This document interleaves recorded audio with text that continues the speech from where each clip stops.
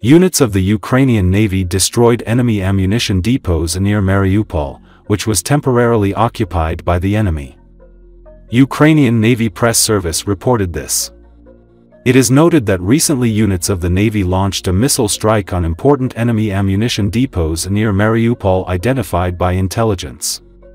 According to confirmed data, the strike destroyed both the storage infrastructure and tons of ammunition that the invaders had been stockpiling for use on Ukrainian territory, the report states. The naval forces of the Armed Forces of Ukraine, together with units of other components of the defense forces, continue to destroy the enemy on land, at sea, and in the air. Radio Liberty publishes satellite images showing the aftermath of fires and ammunition detonations in 3 different locations in the vicinity of Mariupol. One of the depots, like those recently struck by the Ukrainian armed forces in Russia's Voronezh region, was located in a forest. Some of the strikes, according to photographs and eyewitness accounts, were carried out on Friday, September 13th. Others, on the night from Sunday to Monday, September 16th.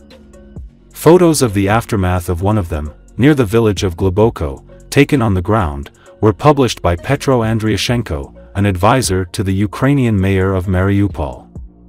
On Tuesday, the Ukrainian Navy claimed responsibility for these strikes.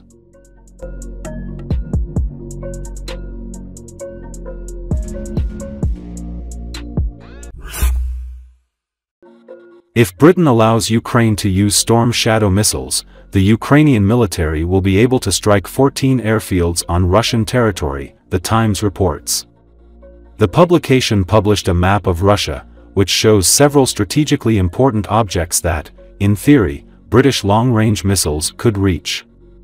Journalists noted that if restrictions on the use of Storm Shadow are lifted from Kyiv, the radius of destruction will increase by 250 kilometers into Russian territory. In this case, 14 airfields will become potential targets, including Shaikovka in the Kaluga region.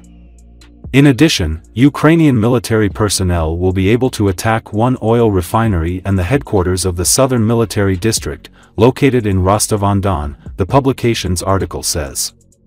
On Saturday, September 14th, the leader of the British Heritage Party, David Curtin, warned on the social network X about threats to the West due to plans to allow the Ukrainian army to strike deep into Russia. The politician expressed his concern against the backdrop of a statement by Russian President Vladimir Putin. The head of the Russian state stated that if Ukraine is allowed to strike Russia with long-range weapons, this will change the meaning of the conflict and will mean that NATO countries are fighting with the Russian Federation. Recall, President Volodymyr Zelensky urged Western leaders to overcome the fear of making strong, objectively necessary decisions.